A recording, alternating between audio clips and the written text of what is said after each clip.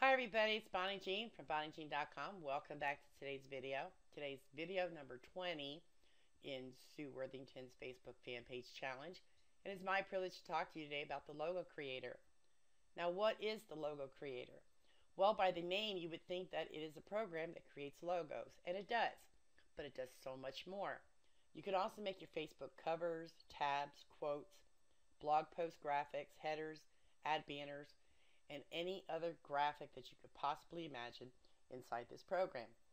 Now, for the people who feel they don't have a creative bone in their body, I believe this program would work for you because it is so much easier than GIMP or Photoshop, and the graphics are already pre-made. All you really have to do is just put them on the grid and place them in logical order that you want them to be in and save the file. So let's get started. When you first open up the program, you're introduced to this interface. You will select a template set between My Templates and the logo templates. Now, I have the Facebook timeline graphics as well as the people graphics, but they don't come with the original package that you buy. When you buy this program, you will get the logo templates, and there's plenty in there for you to choose from because there's over 200 layouts. So as you can see by looking at the screen, there's plenty of colorful, versatile graphics here for you to choose from. And really, the only hard part is deciding which one to pick to work on first. This is the main part of the interface. And up here at the top, you will have a drop-down menu that gives you alphabets, arrows, backgrounds, banners, all the way down to swooshes to work with. Now, if you didn't buy the People Pack, you wouldn't have anything that's labeled People Pack here. And if you didn't buy the Facebook timeline images, you wouldn't have that showing either. So I have them because I bought them. So what you want to do, the first thing we want to do is we want to change this graphic so that it can work with Facebook. So as you can see, the canvas size is 590 by 466, but Facebook likes 403 pixels. So in order to change the size of this, it's going to shrink. So the best thing would be to move these items out of the way, because once we start making this screen smaller, we want to be able to still click on them. So I'm going to go up here to Options, and I'm going to format my canvas. That's what I picked. Then I'm going to set the canvas to the size for Facebook, which is 403 by 403, and say Done. So now we have 403 by 403, and as you can see, the original graphic that we opened up is a little bit too big for this box, but that's okay. We're going to delete this, and we're going to start from scratch, and we're going to make our own event, our upcoming event announcement. So let's format the canvas. This is the background, so let's go find a different colored background.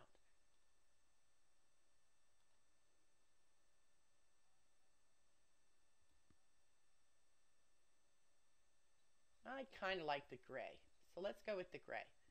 So in order to put this into your canvas, all you have to do is click on it with your mouse, hold the button down, and slide it into the canvas.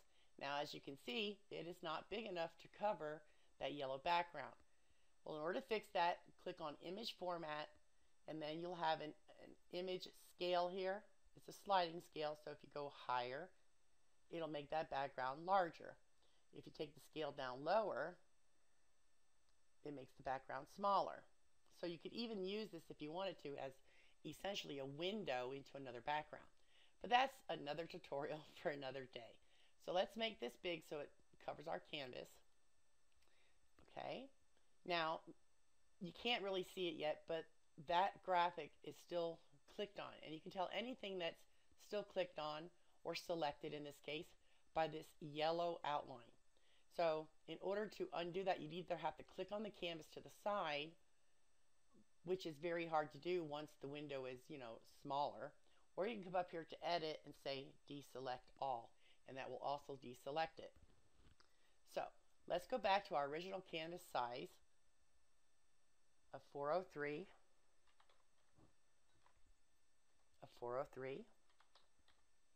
and hit Done. Now we're back to our 403 canvas size for Facebook quote graphics. So the next thing we want to do is start pulling other objects into the mix here. So I'm going to go down to the spheres. I want a sphere. I want something that's going to be in the background behind my text to highlight it. And I like this yellow one here, so we're going to pull this one in. Let's scale that down a little bit. No, I changed my mind, so just hit the delete key on that and get rid of it, or go up to edit, say cut image. I don't really like that one. I want a yellow sphere, but I didn't really like the indentation on that one. Aha, here's one. I like this one much better. So let's put this one on the canvas. So now we need some text. So let's tell everybody that we're having an upcoming event.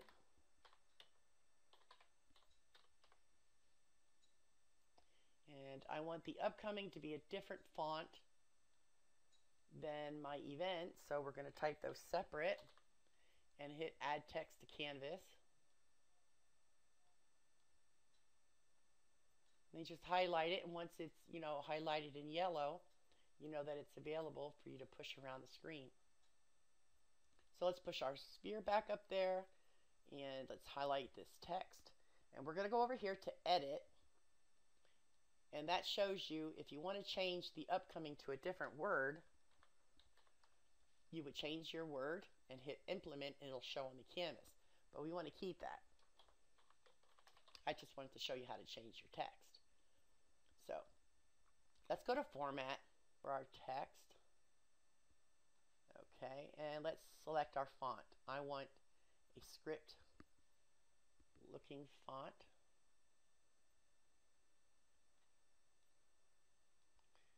And I'm going to move that up here.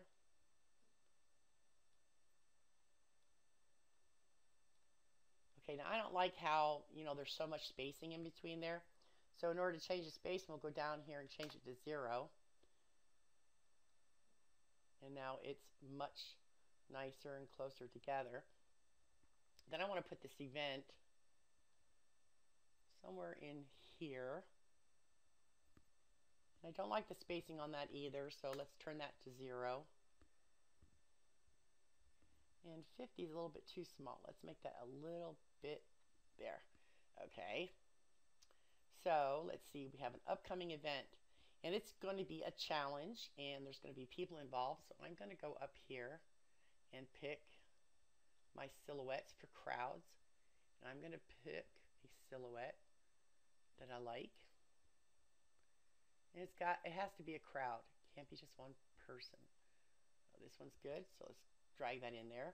Now it's too large, so we're going to have to go to the image scale and scale that down a bit.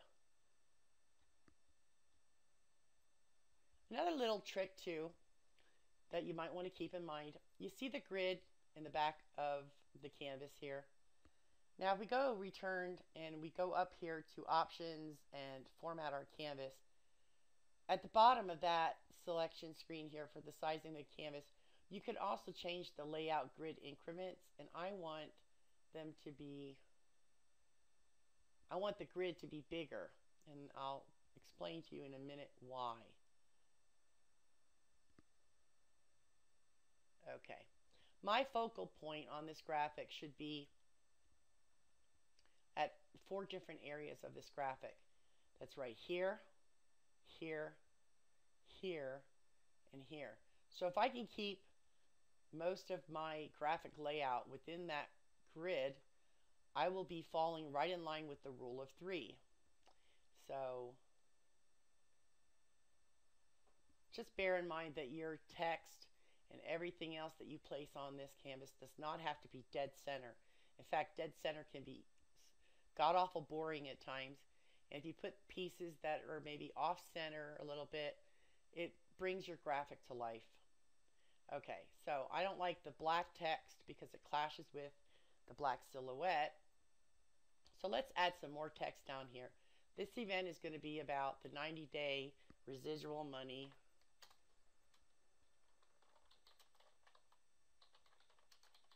product creation challenge. That's a mouthful. Let's add that to the canvas, and I'm going to place that over top of here. So let's go and change the color to that to white.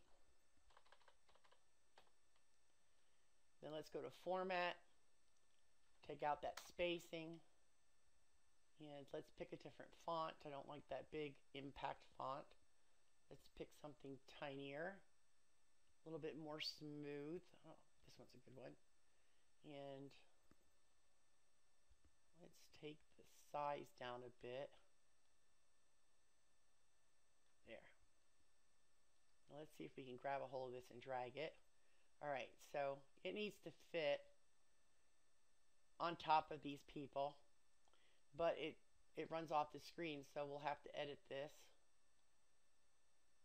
Let's go down here to edit, and let's change the money, make it go down the next line. Let's put this down the next line too, see how that looks, and hit implement.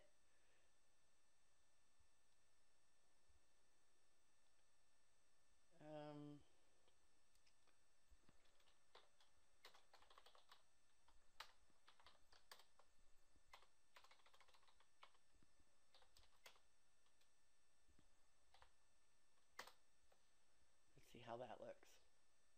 Okay, now we're going to take care of the spacing in here. Let's move that closer. Alright, now we should be able to get a date. Now let's go back to edit. And let's implement this. Go back to format, make sure it says center. Okay, now let's move this over if it lets us.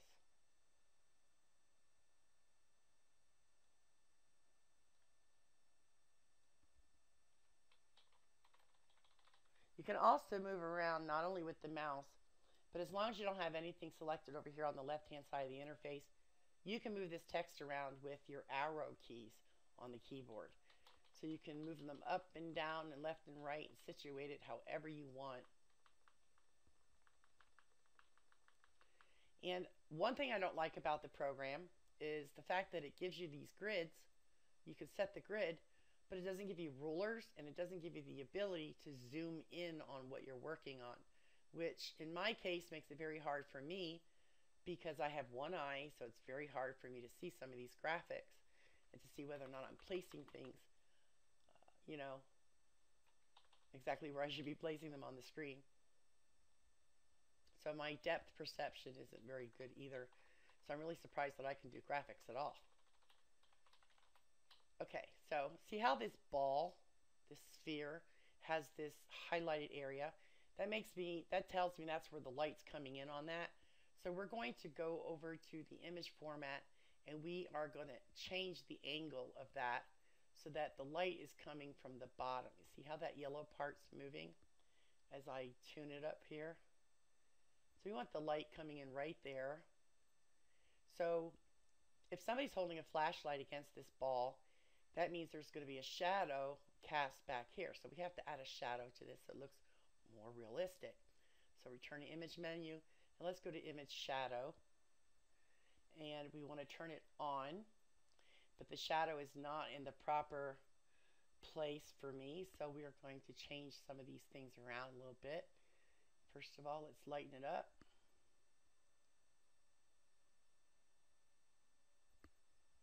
And let's make this maybe a 10.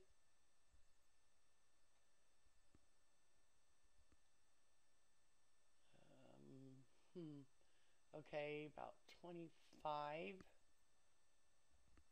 Which means we have to make this shadow come on this side because the flashlight's shining over here. So we'll turn this around by moving the angle, maybe about a 180 or so. Or as close to 180 as I can. Now it's too dark. I don't like how dark it is, so I'm going to tone it down a bit by using the shadow opacity. And take it down to a 15 if I can get it there.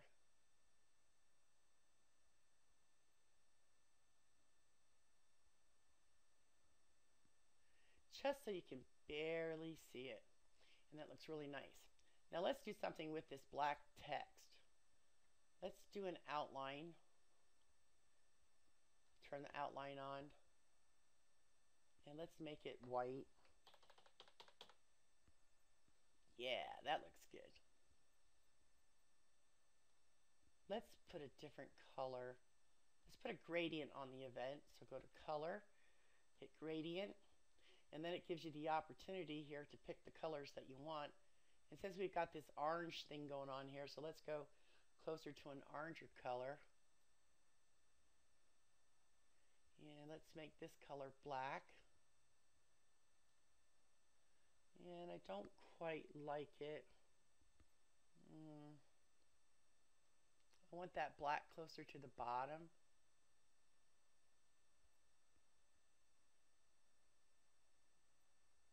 Ew.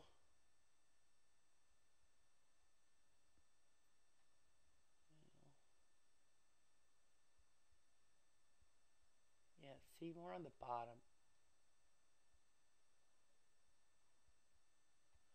Okay, but I don't like this orange color, so let's pick something different.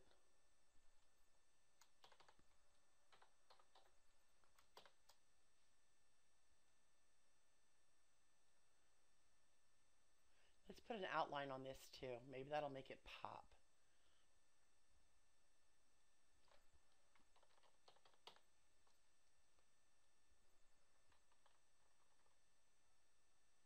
Turn it on.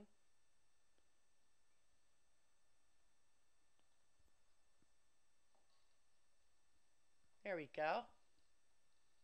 Now make this shadow. Go back to image, color, no, image, shadow. Let's make the shadow a little bit, just a tinge darker. Okay, that looks good. I like that. And then basically, there you go. So we have a Facebook quote that we made, and it just took maybe about 15 minutes. Didn't really take that long. So what you do now is once you have it done is you can go up here to File and save it as a PNG file. That'll open up, into your computer. And you have to name it.